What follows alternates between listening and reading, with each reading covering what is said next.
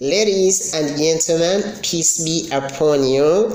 My name is Siraju Barantota, a master's student pursuing master's in education at University as Islam International Indonesia, U. I'm here purposefully to share with you something that is related, if not connected, to literacy. Everyone has his own definition or based on her or his perception when it comes to the use of literacy.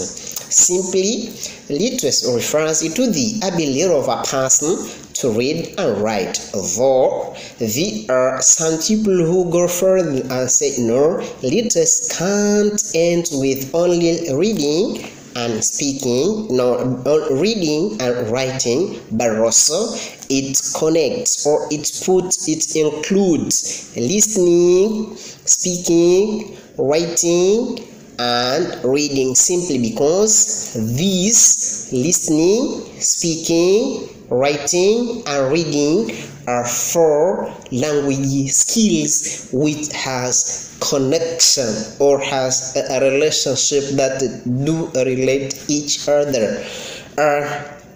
Apart from that, also I would like to tell you the importance of having this literacy. As I have studied this literacy, the course of literacy, I have become to understand that I have understood that having this literacy is just a baseline that may help a teacher to select, to choose the best, the suitable books for his or her students. As we know, these students, especially these kids from kindergarten, elementary, and so forth, those young children have to be introduced, have to be imposed to the reading materials so as to improve their reading capacity or their comprehension or their writing skills or something like that. So